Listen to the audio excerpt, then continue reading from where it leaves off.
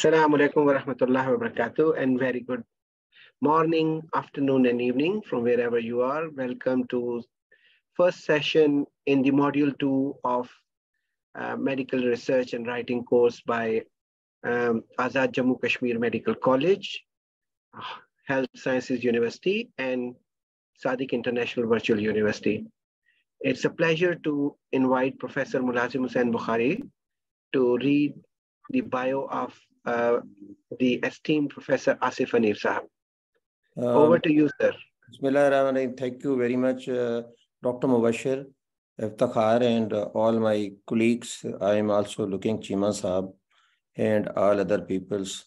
Basically, Dr. Asif Hanif, I founded him when I started the PhD program in King Edward Medical University in 2007.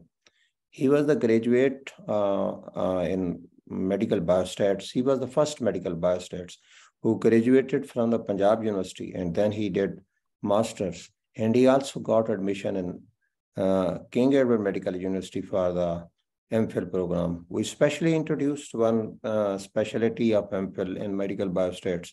I think that was for 1 or 2 times, and it was not approved from the academic councils. And then Dr. Asif Hanif did the MPhil, and he also passed the PhD from Sri Lanka, and he also visited Japan and so many other countries. He has a lot of credentials. I think when we started the PhD program in King Edward Medical University, he was included in our teaching team. And today, inshallah, you will enjoy descriptive medical biostats. I have requested Dr. Mubashir Iftakhar to include 2 lectures, because today is the basis of the medical biostats.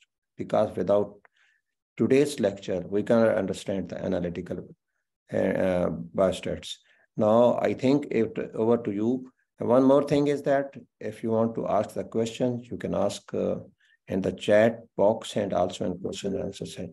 Even you can ask some other question in our groups. After this lecture, I will share some of videos of Dr. Asif Hanif also with me in my library. Dr. Asif Hanif also traveled from here to Azad Jammu Kashmir Medical College, Muzaffarabad for me. And he gave almost 1 week presentation to my teachers, to my professors on the medical biostats. Nowadays, currently, Dr. Asif Hanif is working as the head of the Department of Medical Biostats in University of Lahore. Thank you, Dr. Mubashir. Over to you, Professor Asif Hanif.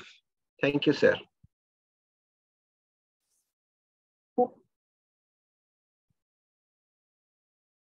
Bismillahirrahmanirrahim. Thank you very much for inviting me to this platform. I am always grateful to Professor Dr. Mulazim Hussain Bukhari for his generosity.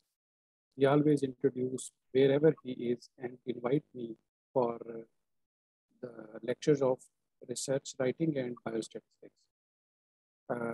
Today we will discuss a few part of descriptive biostatistics. As earlier, I came to know that I will deliver the talk on hypothesis testing and selection of statistical tests. Later, I was honored to give this part as well, because without understanding of descriptive biostatistics and the baseline information and knowledge, it was not easy to understand the hypothesis testing and statistical tests. Thank you very much for introducing me, sir. I am currently working as Professor of Biostatistics at University Institute of Public Health, Faculty of Allied Health Sciences, University of Lahore. I am Director Research Section of Faculty of Allied Health Sciences, Director Biostatistics Unit that was founded in Faculty of Allied Health Sciences in 2018. I'm Managing Director of Statistical Consultancy and Training Center, where we offer short courses and training to our medical students. My scientific research publications, alhamdulillah, recently approach to 300, and the citation of those articles is more than 6,000. Excellent.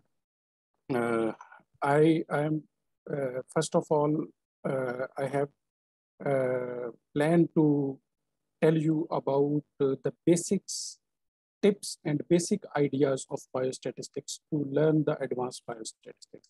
Inshallah, you will get understanding of basics of these things, short overview of data analysis using the SPSS. However, I will not demonstrate here about the usage of statistical package for social sciences or SPSS. I have added few screenshots to analyze your data according to your objective. Inshallah, introducing few tips and summarize things in understandable way, and will try to make you able to plan and write your analysis based on your objective. Being a medical doctor, we always face, and we always, specifically, I always listen from the medical community that, tell me, professor, which statistical test is will be used in my research and according to my objective. I always encourage medical students and medical researchers, outline your objective, outline the type of your data, and see the things you will be able to select the statistical analysis plan. So in your... sorry, sir, Professor Sab, can you adjust your mic? Because there is some aberration in the voice, yeah. Okay, is it fine now? Yeah, it's better. Even a little loud, speak little loud, I think. Okay, I will.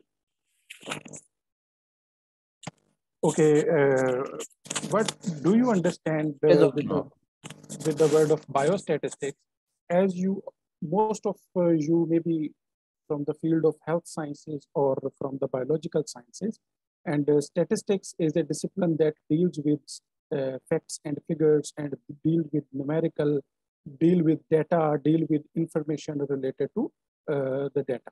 So bio mean life, as everyone know, and the statistics mean facts and figures. So all the facts and figures related to health sciences or bio is actually the biostatistics.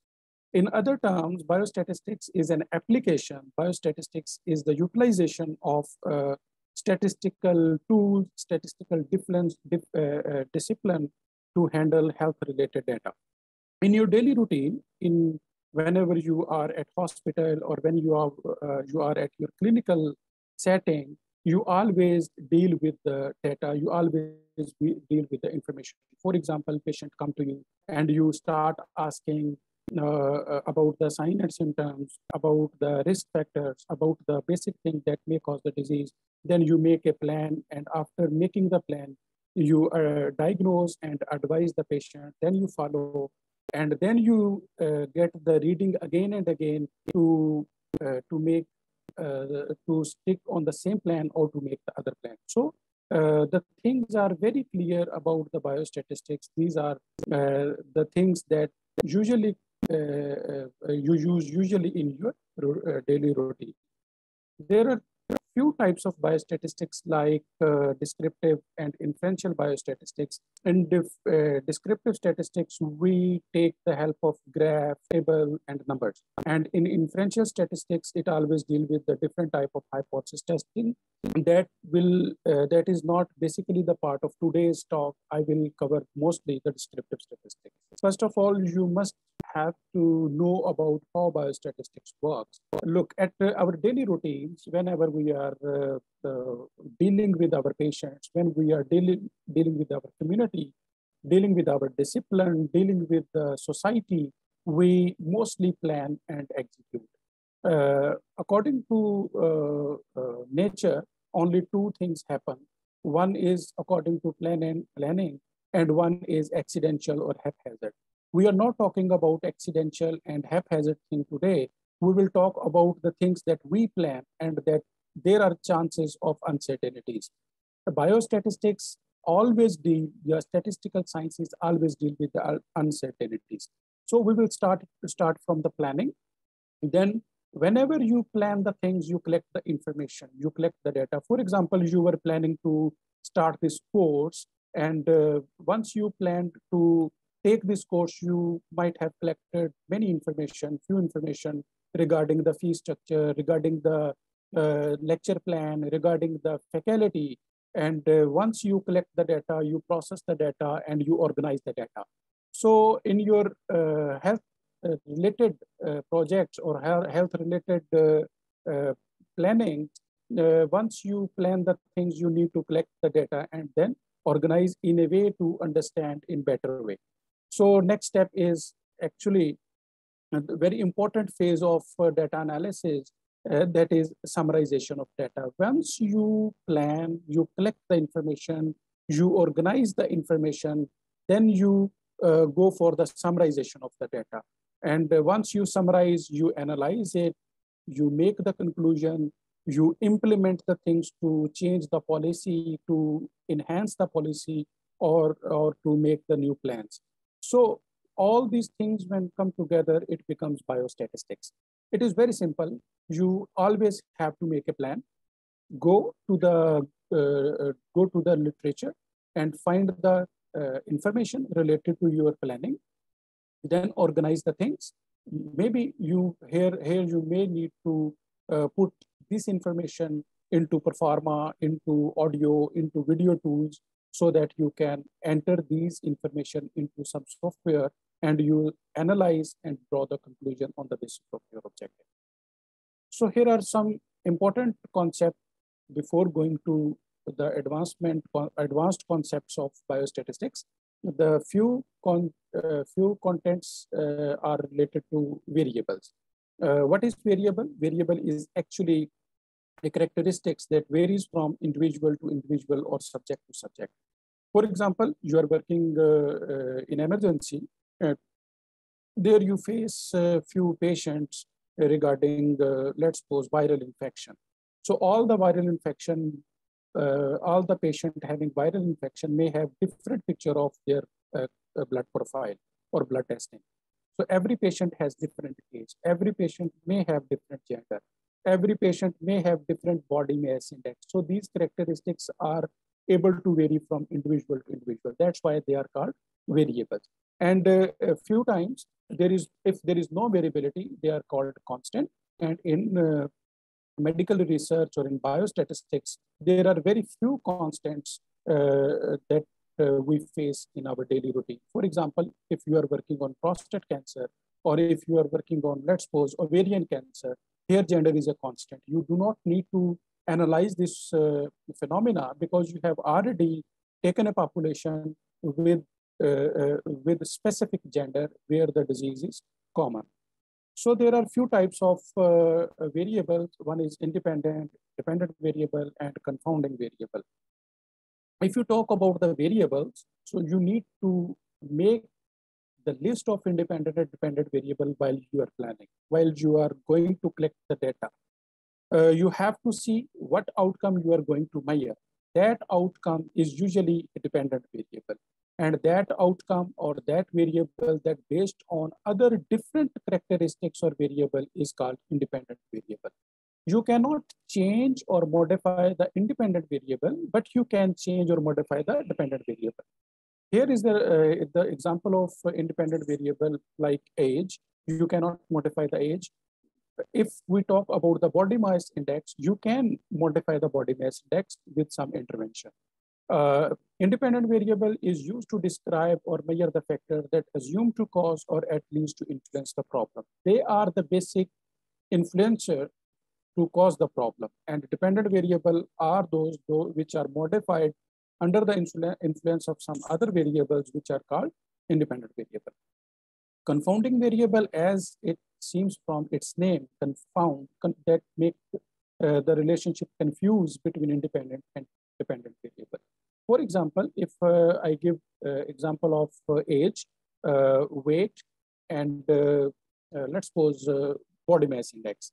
As the age is increasing, body mass index is also increasing. But as the weight is increasing, body mass still increases. So here, the variable age that has an influence of both independent and dependent variable is confounding variable. You can see the graphical presentation of these type of variable. If there are few factors that can cause the disease or that can cause the factor, these are the independent variable, and the outcome of these variables or the effect of these variable is called dependent variable. So here is another variable that confuses the relationship between these two. For example, this is age. The confounding variable is age. Let's suppose this is height. Let's suppose this is body mass index. You can see the body mass index depends on height, and this height and body mass index also depends on age. So age is confounding variable here. If you are planning to study any relationship between height and body mass index, you have to deal with the age first. For example, if you want to develop a relationship between height and body mass index, you have to take some specific population in which the age cannot play a confounding role. For example, you can do this study in adult population, in pediatric population, in obese population, in diabetic population with specific age, so that you can control the effect of third variable on both independent and dependent variable. One more important concept is regarding data and its type. We always deal with data, but we confuse with data. We do not actually consider the basic concept to differentiate the types of data. For example, I usually ask, if there are 43 male and 27 female in a class, which kind of data it is? People say, students say, this is quantitative data because they see there is 43 and 27.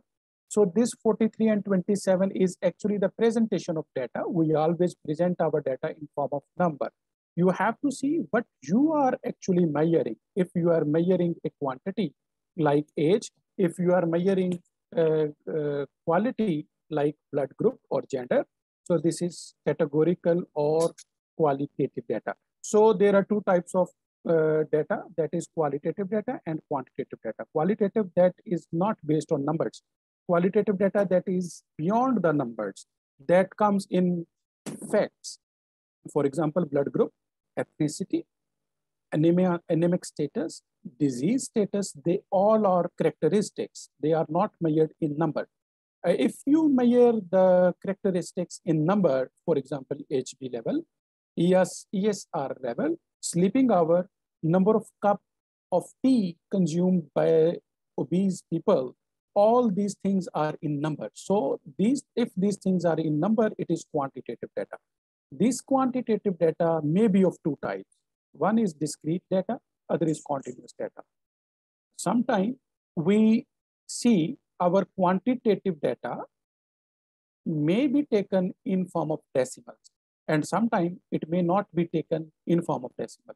Let's suppose if someone asks us how many brothers and sisters you are, we always say 4, 5, 2, 1. We never say 4.5. We never say 4.6. In same way, if you see the pulse rate of a patient, heart rate of a patient, you cannot present it in form of decimals.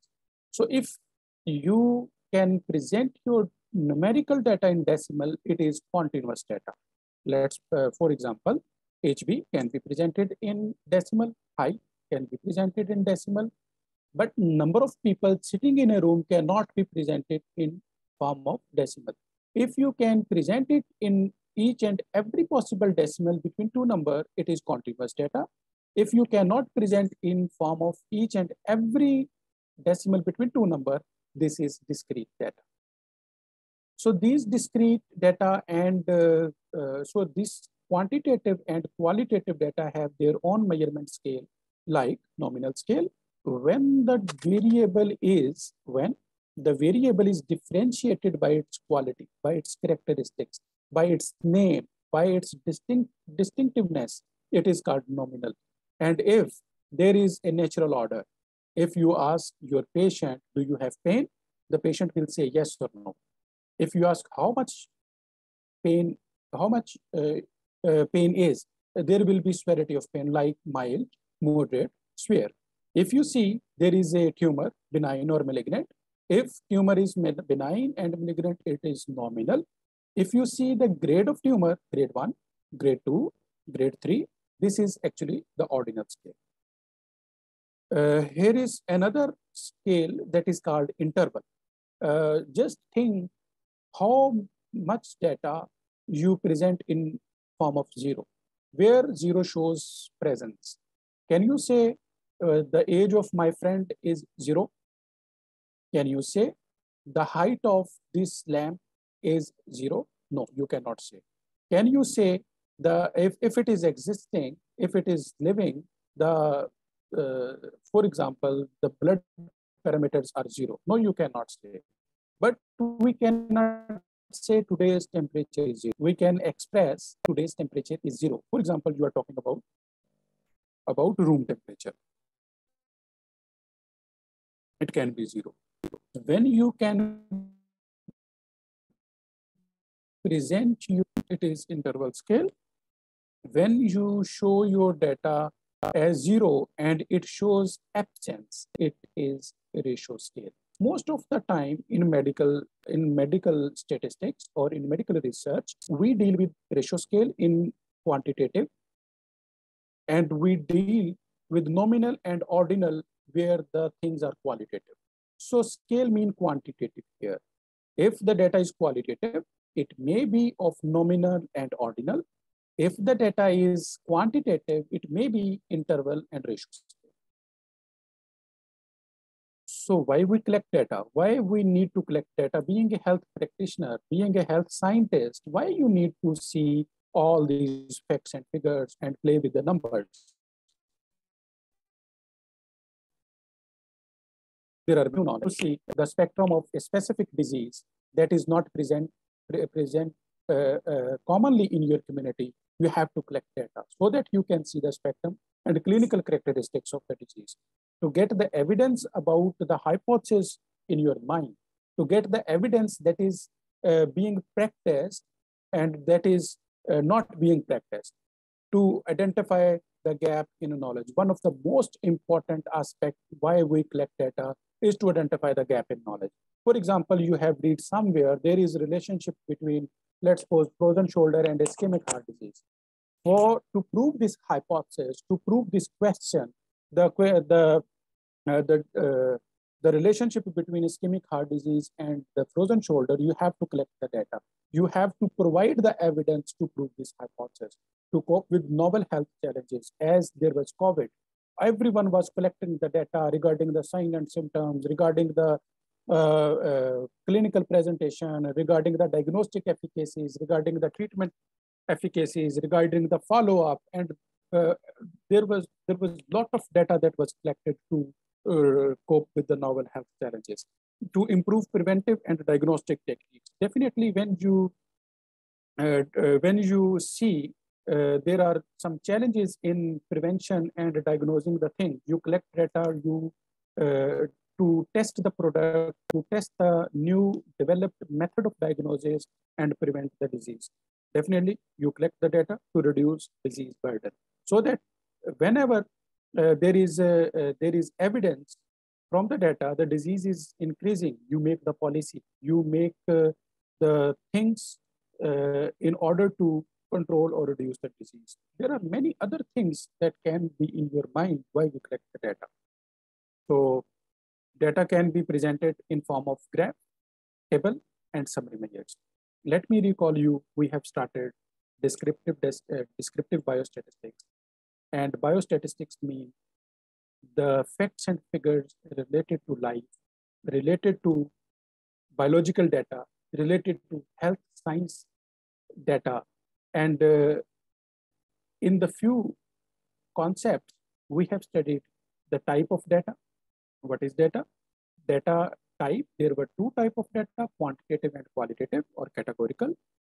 Qualitative data can be measured in form of nominal and ordinal. Quantitative data may be of discrete and continuous.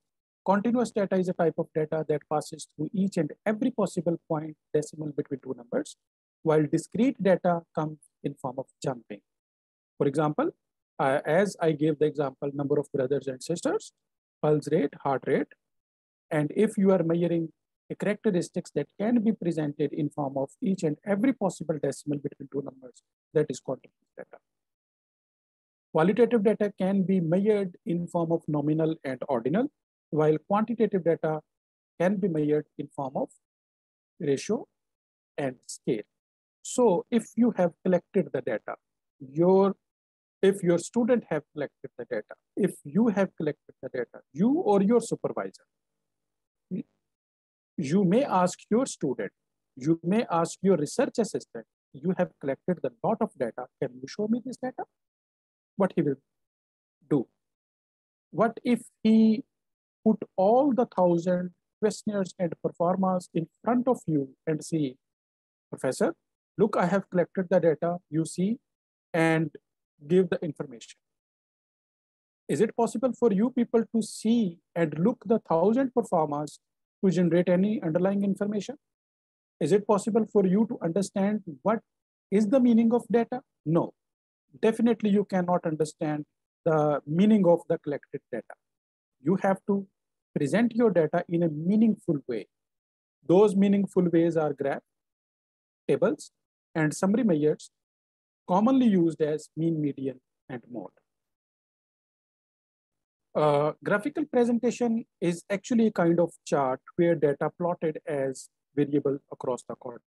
Graphical representation of data is attractive method of showcasing number data that help in analyzing and presented in quantitative or qualitative visually. Common uses of graphs are visual representation. It attracts you and your audience about the information. Visual representation means it is good to understand and attractive. Graphical presentation is used to check the assumption of the data. For example, using the data, you can check the normality of data. There are different behaviors of the data. For example, different behavior mean data may be normal, data may not be normal. I will show you few examples later. What is the normality? What normality mean is. So normality can be checked through few graphs, and it helps in selection of statistical tools. Have you ever listened that graphs can help you to select the statistical tools? Graphs can guide you whether to apply t-test or ANOVA, whether to apply Mann-Whitney U-test, parametric test or non-parametric test. So you need to understand the graph, and these graphs will help you in selection of statistical tests. I will tell you later. There are common types of graph. If you can see, the circular graph is pie diagram. The next one is simple bar diagram, multiple bar diagram and subdivided bar diagram, histogram, scatter plot, box plot. So all these graphs are used to make your data sensible, to make your data informative. But there is an issue, which graph can be used for your objectives. I really desire everyone must know, if you have an objective, if you collected the data, you decide yourself which graph is applicable to you. Let's suppose pie diagram. If you see there are slices, and if there are few categories, like if there are 2 categories or 3 categories, I always say when there are less categories, you apply pie chart. If there are more categories or the data is discrete, you go for simple bar chart. Dr. Asif, how much mean? Can you limit some numbers of the data? 1, 2, 3, 4, 5 in pie count? For example, if there are 5 categories, and if we make pie chart for 5 categories, there will be loss of information. The data being lost, the information being lost as the slice becomes smaller and smaller. For me, if there are more than 3 or 4 categories, we should prefer bar chart. If there are 2, 3, 4 categories, and if the slices are not being smaller and smaller, you can use pie diagram. If you have two variables to present at the same time, you may use multiple bar diagram. If you see in the previous slide, there was pie diagram and there was only one variable. That was status of birth, preterm or full-term birth. Then there was simple bar chart. The caption was gestational age at time of delivery, extremely preterm, very preterm, moderate, and full-term. You can see there was only one variable. If this preterm status need to be elaborated with respect to location, with respect to city, there are two variables now, then we will move for multiple bar diagram. If you see from Punjab, Sindh, KPK, and Balochistan, there are major four provinces in Pakistan, and the data was collected from these four provinces. You can see the rate of preterm birth. This is the original. Asif, we can also compare the male and female in this way. Yes, we can. Okay, thank you. We can compare the smoking status and gender. For example, subdivided bar diagram. What is difference? The only difference is in multiple bar diagram, the rectangles were side by side, and in subdivided bar diagram, the rectangles are ups and down. The only difference that the placement of the rectangle, the meaning of both subdivided and multiple bar diagram is same. Histogram. When you need to see the behavior of your data, have you ever listened it before? Behavior of data. We have listened behavior of human, behavior of nature. Yes, there is behavior of data. I deliver a talk usually on behavior of data that check the normality and the other things. I will give little bit touch to understand the behavior of data. The behavior of data when the data is presented by the central value, and how the data is scattered around its mean or the central value. If you see this histogram, there is a bell shape. This bell shape tells you the distribution of data. If this is accurate bell shape, the data is considered to be normal. If the data is of skewness, for example, if the tail is long at positive side, this is positive skewed. This data is not normal. If you see, if your data behave like this, for example, the tail is long on left side, this is... Dr. Asif, can you define normal? What is the normal data? Can you... Normal data is data that has equal distribution around the mean. For example, if we take data like ages, and yes, the mean age is 23 years, and if the people are equally distributed below and above 23, it is called normal data. If you see this bell shape, at this peak point, this is the mean. At this peak point, this is the mean. If you see on the left and right side, the data is equally distributed. And on this, the data is more on left, right side. And here, the data is more on left side. So when there is left and right side distribution around the mean, it is called skewed data. If the tail is prolonged on right side, it is positive skewed. If the tail is on left side, it is called negative skewed. You can see, I will tell you in a summary slide. Histogram is used for quantitative data. Can you once again explain what is the negative skewed and what is the positive skewed? Okay, when most of the data is on the right side of its mean, it is positive skewed.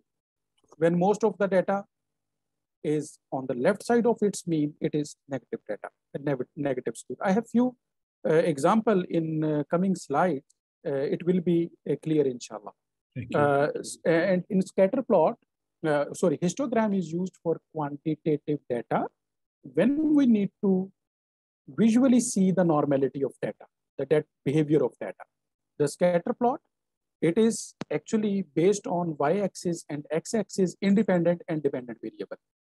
If you see gestation age at time of delivery and neonatal weight, you all being healthcare provider, you know that neonatal weight depends on the gestation age.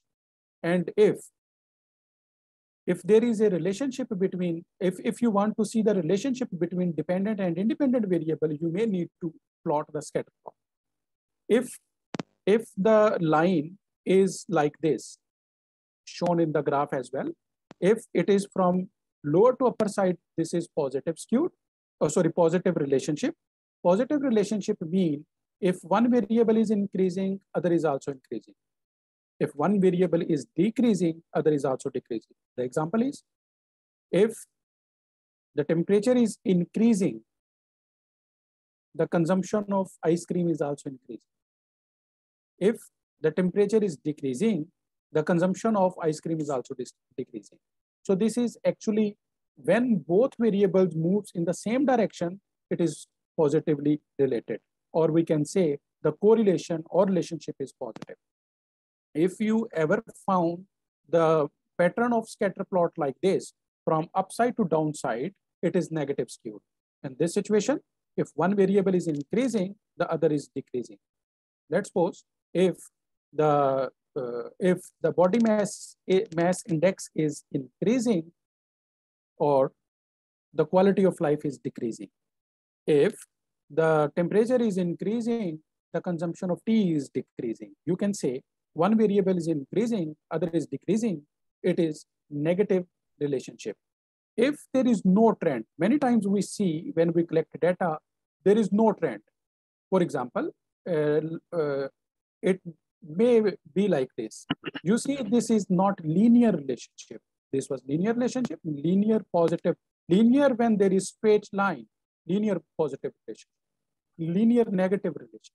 Non-linear relationship can be explained, by this graph when the line is not straight. So far we have studied pie chart when you have categorical variable, and when there are less categories, we use pie diagram. For simple pie diagram, it is used for discrete data, and for categorical data when the categories are more. For multiple and subdivided diagram, we present two variables at the same time. Histogram is used for quantitative data when we need to check the normality. Scatter plot is used to check the relationship between independent and dependent variables. Here is box plot that is also used for quantitative data to check the outlier. Outlier is an extreme value that may live under or over the normal values. For example, if you ask your student to measure the weight of nursery class student, and your student didn't understand it well, he or she went to nursery class student, he started measuring the weight, 12 kg, 13 kg, 14 kg, 17 kg, 16 kg, so on. He mistakenly took the weight of teacher, 78 kg. Look, most of the observations were taken from the students of kg class. The weights were in kg from 12 to 17, but one weight of teacher was not related to the rest of the data, and it was placed over the normal data. It is called outlier, extreme values. So Dr. Asif, what is the example of outlier and PhD students KE? Yes, you can elaborate, sir.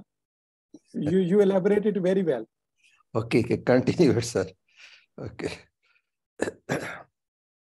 Once we were teaching the students of the PhD classes, and it was the first batch in King Edward Medical University, and we taught almost 90% of the classes. And Dr. Asif Hanif was at this point of outlier. Suddenly, one of the students immediately entered inside, and some of the student in class asked Dr. Asif, "Is it now outlier?" Yes, it is outlier, because if you assess the element of education level and people sitting already and in this, then if we compare it, it will be the outlier. Thank you so much. Yes, the outlier is always should always be considered when you need to analyze your quantitative data. And if there is an outlier, what We say, oh, my data is not good. I say your data is good. You have to treat your data. Finding the outlier is actually the diagnosis. When you diagnose the thing, you treat the thing. When you diagnose the patient, you treat the patient. And when I diagnose the data, I should treat the data. There are many things which can be used in the presence of this outlier. I'll tell you after a few while. Normal QQ and PP plot is used to check the normality of data like this. We see histogram. In same manner, if these dots are on the line that is on 45 degree, the data is normal. If it is not around the line, on the line, the data is not normal. So it was a tip. How we can calculate these pie chart, bar chart, multiple bar chart, scatter plot, and many other plots. If you go to SPSS, go to graph, legacy dialog, and here is the charts you can use. So if you have already entered data in SPSS, you can use these commands. SPSS will follow you. It will obey your order and will calculate whatever you say. So we say that SPSS is good to analyze the data, but I always say that you should be good to utilize the SPSS tool for the exact data analysis, for related data analysis.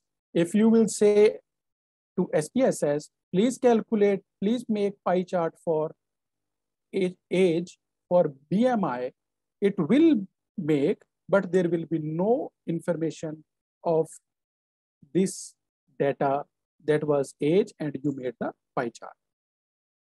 For relevant data analysis technique tips, I have made a summary for you people.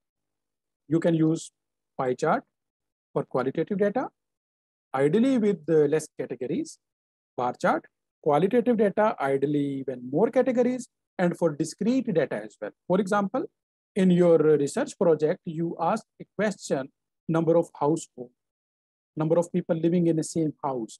For example, your project was on tuberculosis, and you ask them, how many people live in the same house? This number of people is discrete data because you cannot express the number of people living in the same house in decimal. For this, you may need to present this data in bar chart. Multiple or subdivided bar chart, qualitative with multi-way. Multi-way means when there are qualitative versus quantitative, gender versus smoking, vaccination status versus poliomyelitis, and so on. Histogram can be used for quantitative data, especially for continuous data. Scatter diagram to see the relationship of two quantitative data. Box plot to see the outlier in quantitative data. So you can keep this slide with you, and whenever you want to analyze your data, you first see which kind of data it is and what is your purpose to analyze the data. So the other part was tabulation. Data can be presented in form of graphical, tabulation, and summary measure. We have seen so far tabulation. Dr. Asif, can you exercise one each one on? Yes, sir, I will give exercise. Thank you. At the end of these slides, I have a few class work. If I say this is class work. Thank you, sir. And I have few questions at the end of this slide, and I will also give a quiz, sir, inshallah. Tabulation is a systematic presentation of data classified under a suitable heads and subheads. If you see, there are heads and subheads. There are headings and there are subheadings. Placed in different rows and columns. If you see, there are different rows and columns. This sort of logical arrangement makes the data easy to understand, facilitate comparison, provides an effective way to convey information to a reader.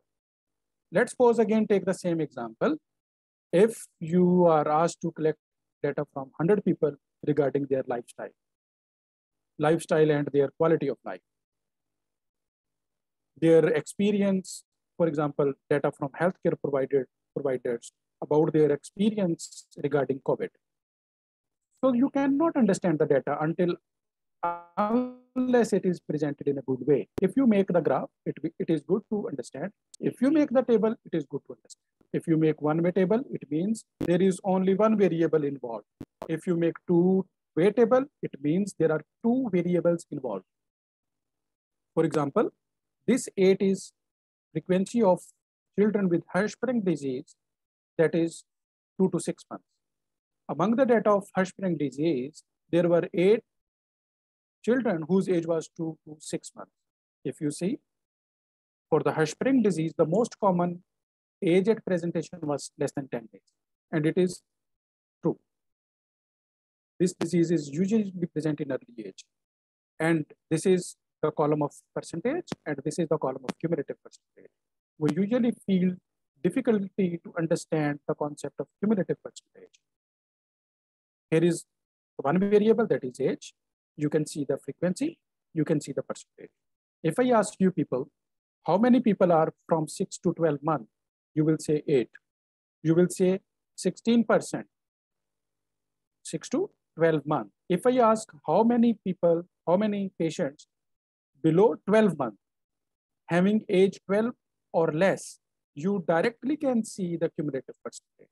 Cumulative percentage is actually the percentage that tells the percentage of from that point to the below point. If you see, this percentage was 48 as it, then in 48, this 8 was added, it becomes 56. Then 2 was added, it became 58. Then 16 was added, and so on. The last percentage is 100%. If I ask you people, how many percent of the patients having age less than 20, you can directly see the 56. Or manually, you can add these two things. For two-way table, there is two variables. For example, here, race of the respondent and gender of the respondent. What you understand by the frequency of 719? 719 is representing two variables. It is white female. 204 is representing black population. 1517 is representing whole population. So if you see from the body of the text, if one frequency is giving you the two information, or if there are two variables involved, it is two variables. From SPSS, you can go to analyze descriptive statistics and just click the frequency and shift your variable on the frequency part. Press OK. All the frequency tables you need to make will be made. So far, we have studied presentation of data in graph and table. Now it's turn of measure of central tendency or summary measures. Earlier, I told you you can present your data in 3 different ways: graph, table, and number. This number is actually measure of central tendency or summary measures. You all are used to with these, like summary measure is, we wanted to see what is the suitable single number that summarizes our data. Who is the best possible, who is the best and ideal number that can present our data? That is central tendency, that is mean. And or we usually see where our center tends to. If we have the data, what is the central point? Why we always need to see the central point? Because central point is the point that is representative of all the data below and above the mean. We can also see the 25th percent of the data, 50th percent of the data, 75th percent of the data, and above 75th percent of that is called the measure of location. It is my summary measures. That is called measure of location, where the data is located. You have seen, listened, quartiles, percentiles, deciles. We are not going to cover that too much. I'm just giving you the idea why we present data for mean. Why mean is used to present the data? Because we need a reliable number that can be representative of our data. So commonly, measures are mean, median, and mode. What is the mean? Simple average. You add up all the things, divide by the number, you will get the mean. What is median? Most middle value of the data, most middle value of arranged data. mode, most frequent value of the data. So the thing is when to use these measures, when mean is good to use, when median is good to use, when we use the mode. For example, suppose we have the ages of these students, 23, 24, 21, 19. Mean is sum of all the data dividing by their number. Median is 23 and mode is also around 23. So if mean, median and mode all are equal, our data is normal.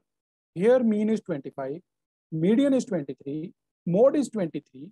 We should have doubt that our data is not normal because all these three measures are not equal.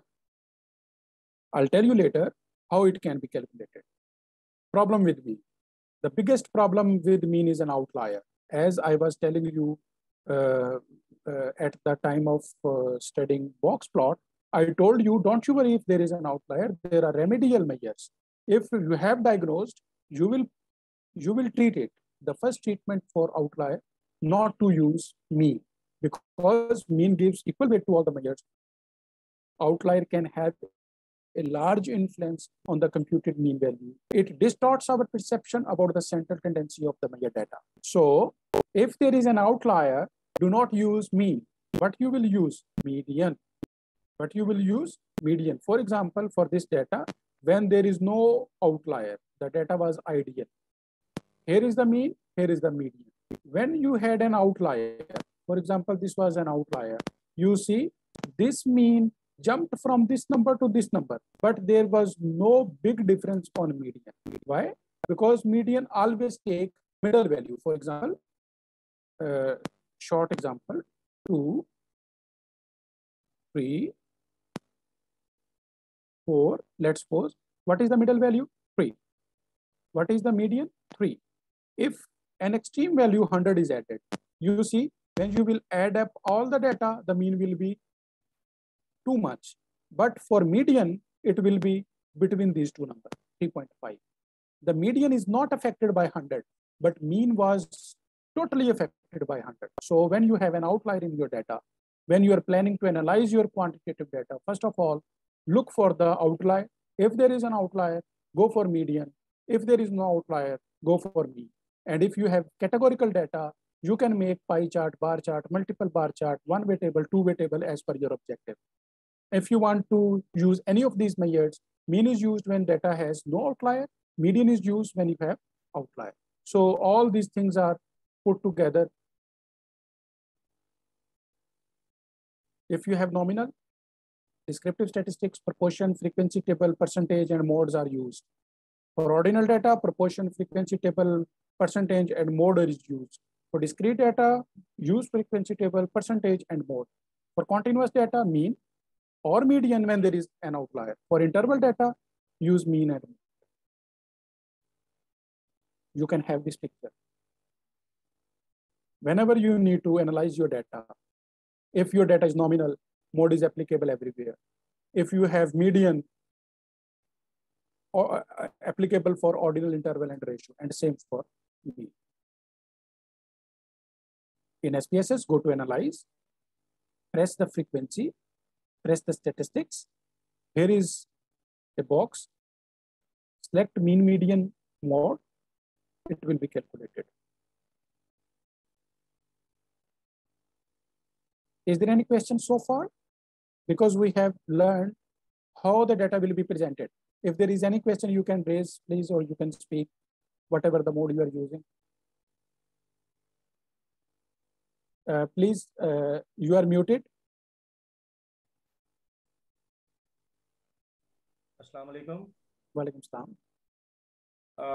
What is the odd value? What is the? Odd. That is another thing. Are you talking about odds ratio? Odds ratio. That is different. Odd ratio. Yes, we will learn in next session when I will learn in next session. Yes, when I will talk about hypothesis testing.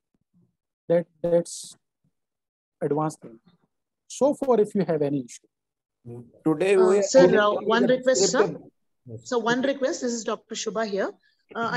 Can you show us how to enter the data in the SPSS? Just how it is entered and then how you have calculated. Just one example, sir. It will be really good.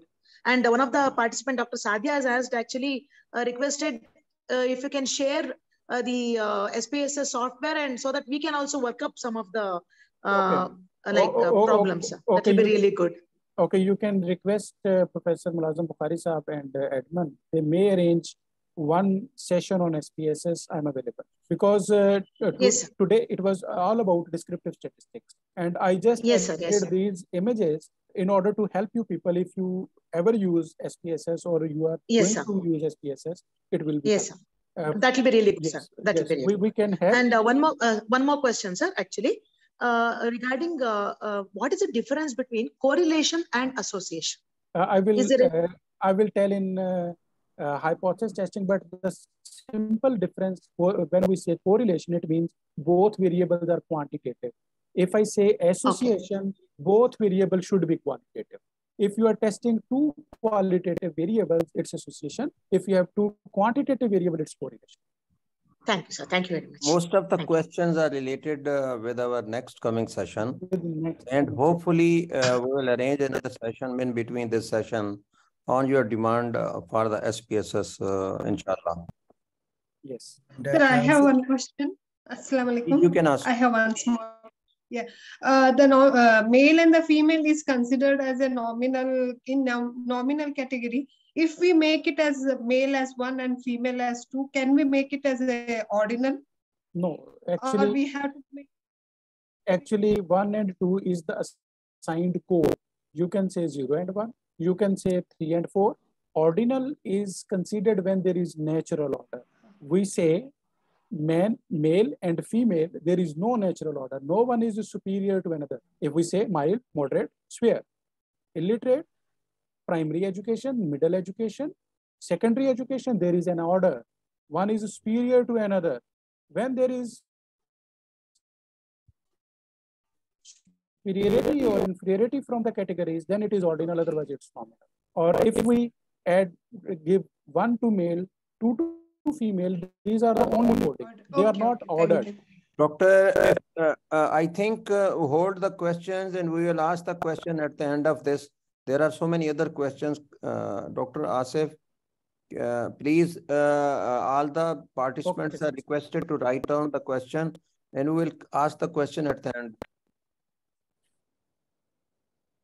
Okay, sir. Okay, sir.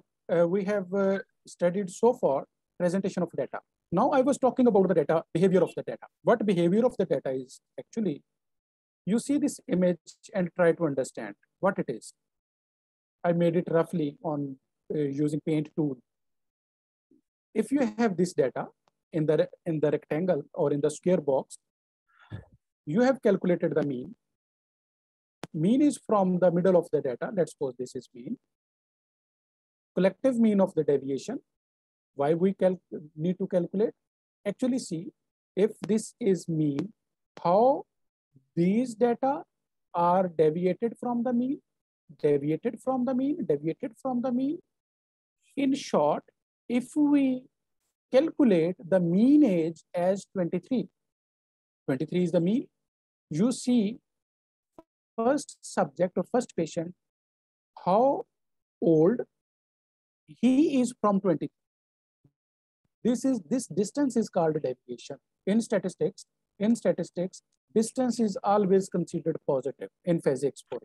So this distance is mandatory to study so that we can see how an individual is far from its mean. It is called dispersion. It is called spread. It is called deviation. So measure of dispersion is necessary when we use mean or median. Mean is the central or the representative value. Along with this central and representative value, we should know how our data is scattered from its mean. This standardization of this scatterness is called standard deviation that you usually use. So there are two types of dispersion. One is absolute dispersion, like range, standard deviation, variance. Another is see the variability of data or to compare the variability of data with same unit. Another is relative measure. Coefficient of variation and z-scores are used. It is used when we need to compare the variability when the units are different. For example, have you ever considered if you watch cricket, there is one player of the year among batter, among bowlers, among all-rounders, there is only one. Batter is making the score, bowler is throwing the ball, they both can be compared. Their unit is different. In health sciences, if you want reliability of your data, if one data is being collected on one scale and other data is being collected on another scale, now the units are different. Which data is more reliable? Because you cannot compare on the basis of absolute measure or standard deviation or mean. Because they have different units for this, you may need to use coefficient of variation. In simple words, dispersion is used to see the variability of individual from their mean, and it also tells about the spread of the data. Less the spread, the data is very good. As the spread is more and more and more, data is not reliable. If you want to see which data is more reliable on the basis of two different units, you can use the absolute relative measure, and among relative measure, you can see coefficient of variation. Why this is important? If you have two data, first data, second data, just imagine which data is good. Both have mean as 7. Both have 7 mean. For data 3, 4, 5, 6, 7, 8, 9, 10, 11, mean is 7. For data 12, 8, 1, mean is 7. If the mean is 7, on which data you will rely? You have to see the units. If the units are same, use standard deviation. If the units are different, use coefficient of variation. Here the units are same because it is age of children in year. The first data had standard deviation as 5.56, and the second data had standard deviation 5.56, and first data had standard deviation as 3.12. Less the standard deviation, data is reliable. So see, for first data, the standard deviation was less as compared to the second data. Even you can see the data was less, 12, 8, and 1. There were only 3 observations. But for the first data, there were more observations. Both data have the same mean. So for consideration of the reliability of data, you have to see the standard deviation. The difference between maximum and minimum value is called range. For example, this data is given. The range can be calculated as the maximum value was 78 and the minimum value was 8. 70 is the range. Where we use range? When there is huge data set, you just need to see what is the minimum and maximum point and what is the difference between maximum and minimum point. See this maximum, the difference between maximum and minimum point is 2 marks. It means there is huge variability of the data. It is usually considered when you just see the variability of the data. So this is actually the behavior of data, skewness, that I was telling there at the time of studying histogram. The middle one is ideal histogram. Data is spread for, data is equally spread for its mean, around its mean. Here, the data is not equally spread. Here, the data is not equally spread. If the right tail is prolonged, it is positive skewed, negative. Left tail is prolonged, negative skewed. In normally distributed data, when both tails are equally distributed, you can say its mean, median, and mode are almost same. If mean, median, and mode are not same, it is skewed.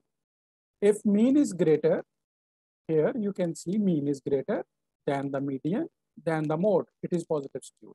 Here you can see mean is lesser than the median, then the mode, it is negative skewed. Consider this is, for example, 0 to 100. Let's suppose this is 0 to 10. Say. See, mean is less, then median, then mode. Suppose this is also 0 to 10. For positive skewed, mean is at larger side, at 10 side. So mean is greater than the median. Both are greater than the mode. If you ever see this relation, this sequence, you can say your data is normal. But statistically, you need to check the normality of data. There are two things: seeing the data, checking the data. One thing is to you see and say, oh, this data is not okay. Then if there is any doubt, you need to check the normality of data. How to check normality of data? There are two tests available in SPSS.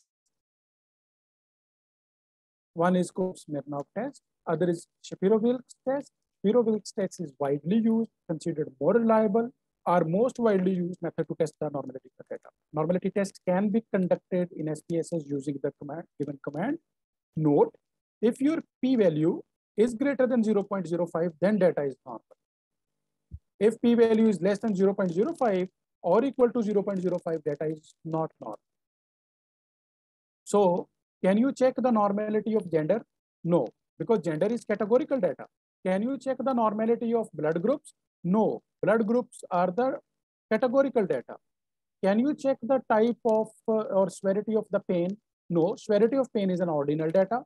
We can check the normality of data where we can calculate the mean and standard deviation.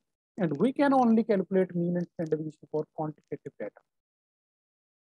You see all these three distributions are normally distributed, equally distributed from its mean. They are equally distributed from its mean. But this one is ideal. Here the kurtosis value is 0. Kurtosis actually tell the peakedness of data, how the data is sharply increasing or decreasing. This data is highly peaked and this is flat. If you consider which data has the more variability from these three distributions, this one.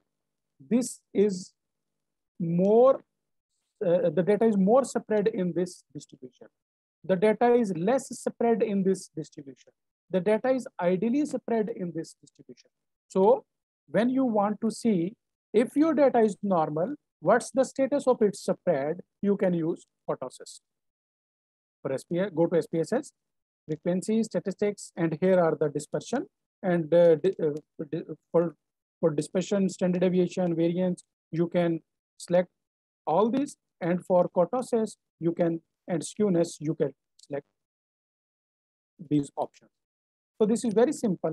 If you go to SPSS, only in the single window, you can calculate the descriptive statistics, summary measures, and the dispersion and the distribution.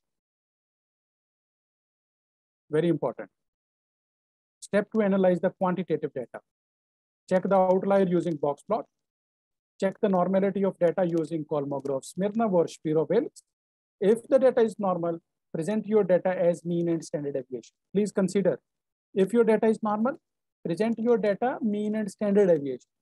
If your data is not normal, do not use mean, do not use standard deviation. For non-normal data, use median and interquartile range. Interquartile range is actually the difference between third and first quartile. I think all the things are clear. If you say, I can give an overview. Data was of two types, quantitative and qualitative. Quantitative data had two types, discrete and continuous. Continuous that can contain each and every possible decimal between two numbers. Discrete, in which the quantitative data comes in jump form. Qualitative and quantitative data can be measured using nominal, ordinal, interval, and ratio. Pie chart, bar chart can be used for categorical data, and bar chart used for interval data or discrete data.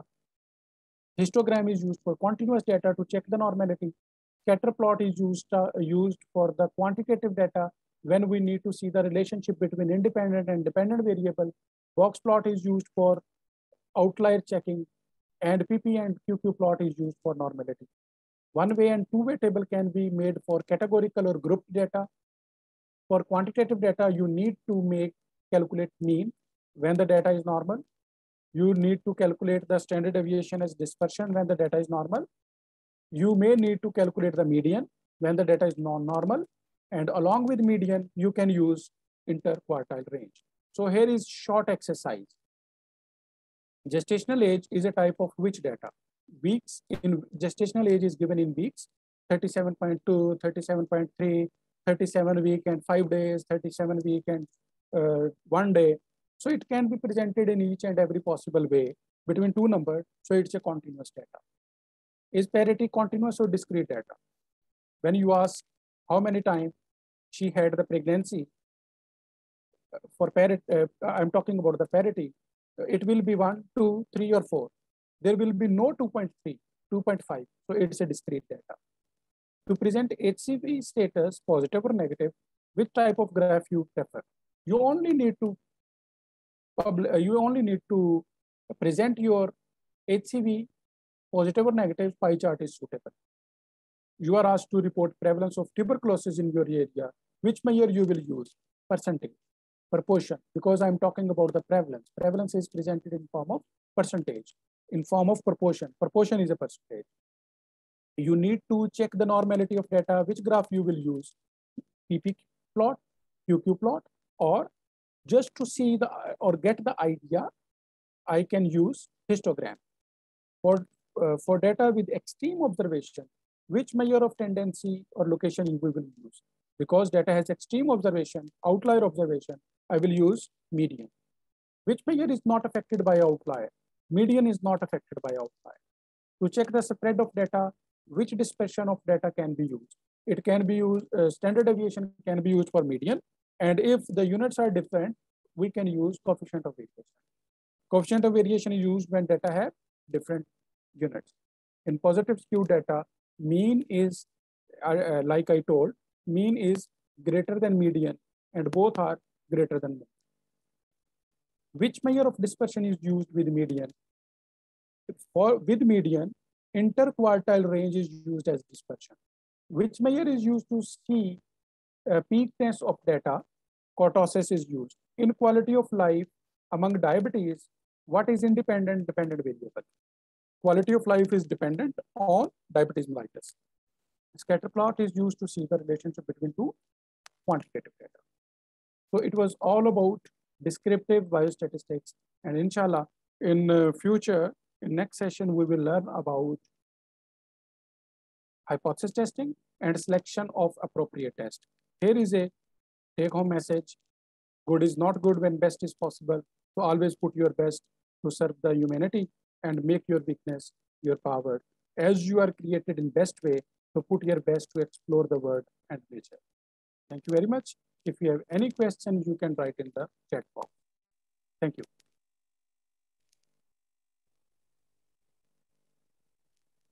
Thank you, sir. Great session. Okay, thank you very Very much. nicely. Yes. Okay, now let's start. Dr. Mubashir, question and answer session. Yes, sir, you can use the chat, or our scholars can unmute their mic and ask directly. Okay. But I think first we should complete from the chat. The first question is from Dr. Najaf Masood. Sir, how to make groups in continuous data? I mean, in preterm age, we enter ages in continuous form. Then how to make early, moderate, and late preterm category? There are some established given cutoff values. For example, preterm birth is labeled when the baby is born before 37 weeks. And same way you can find the cutoff value. The standards are given. Using those standards, you can categorize your data. You cannot make yourself. Standards are given, like HB level. For anemia, HB level is 11.5 for pregnant female, and the different cutoff value given for male and pediatric population. Okay, another question is, please give okay, it is from Professor Iqbal Haidar. what is difference between parametric and non-parametric? Parametric mean when the assumptions of some statistical test are made. One of the assumption is data should be normal. If data is normal and other assumptions are okay, you will use parametric test, and non-parametric test free of the distribution. No need to check the normality. If the data is non-normal or data is not normal, you will go for the non-parametric test. Inshallah, we will talk about non-parametric test next Thank session. you. Dr. Rehana is asking, what is the difference between percentage and proportion? Both are same thing. Okay. And yeah, another doctor asked, Dr. Tausif, in what aspect SPSS is better than the Power, PN, and Excel? Okay. SPSS actually has defined tools. In Excel, you have to write the formulas. In SPSS, you do not need to write the formula or give the script. All the things are built in, and you can do from A to Z, from primary to secondary, from basic to advanced statistical analysis. Okay, Dr. Subha Jaya Ram, excellent presentation and question from the Mahareen. Can an ordinal, very interesting question, Dr. Asif, can an ordinal data be converted to the quantitative data? No. From quantitative data, we can make the categories. Cannot be. From categories, we cannot make the quantity. Okay, Dr. Asif, I can ask myself because for the information of others. Yes, please. Can we convert Excel in SPSS? Yes, sir. Yes. We can import the data from Excel to SPSS. Yes. Okay.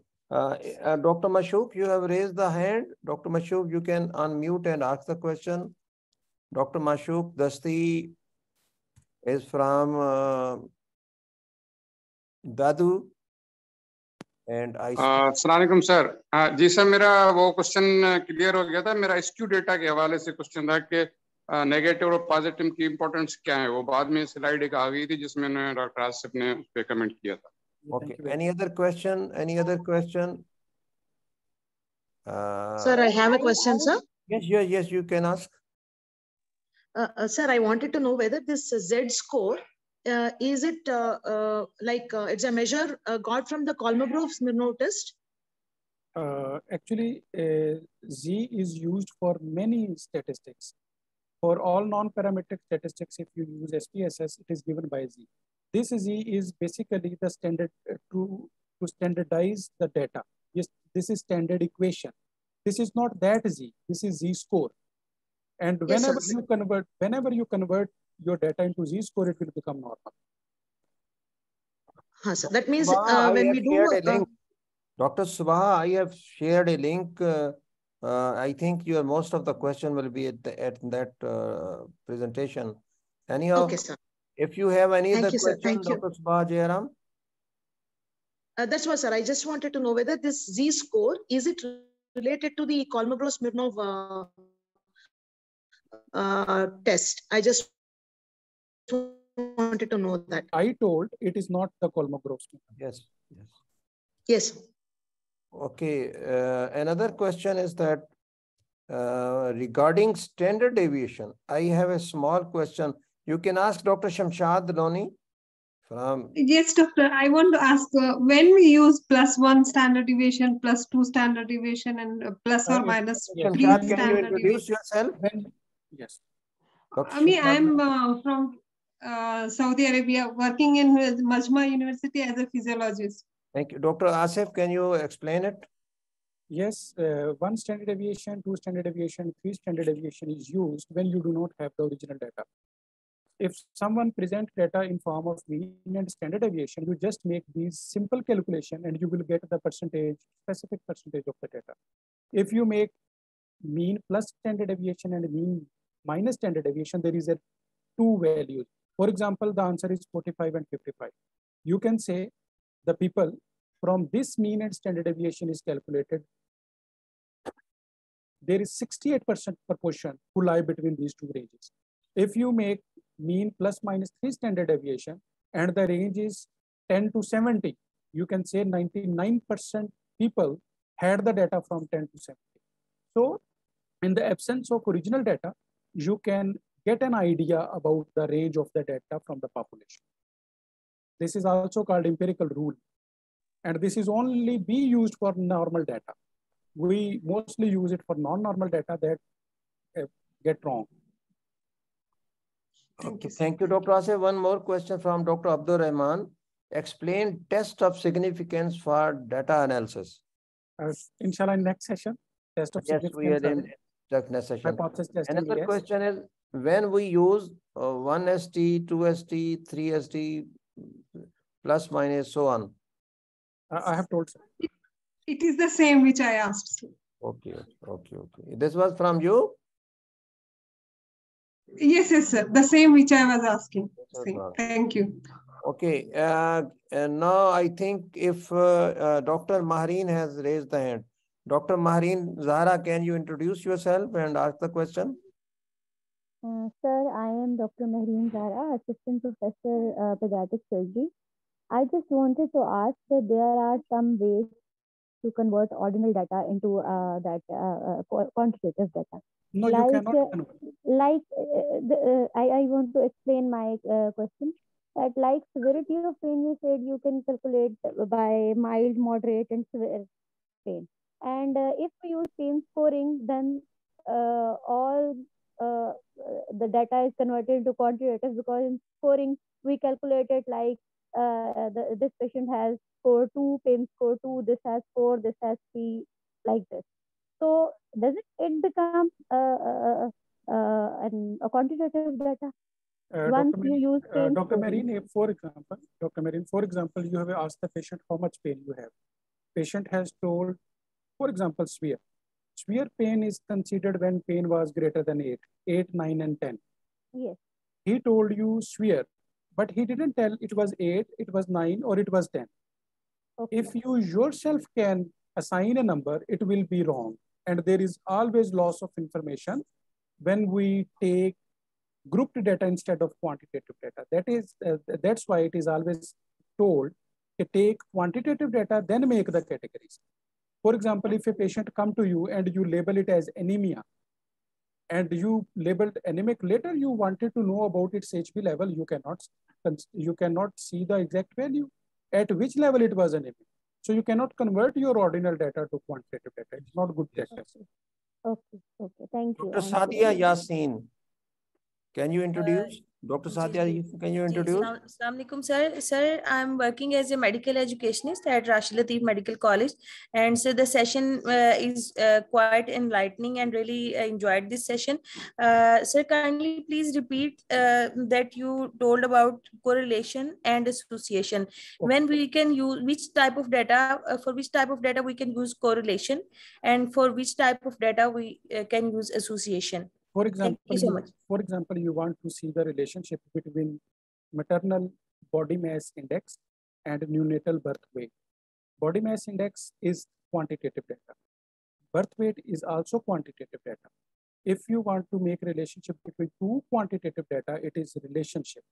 And if you want to say obese, non-obese mother versus low birth weight and normal birth weight, now you have converted it into categories, it will be association. For quantitative, it's a correlation. For categorical, it's association. Thank you, sir. Dr. Abdul Rahman Hadi, can you ask the question? Dr. Abdul Rahman Hadi,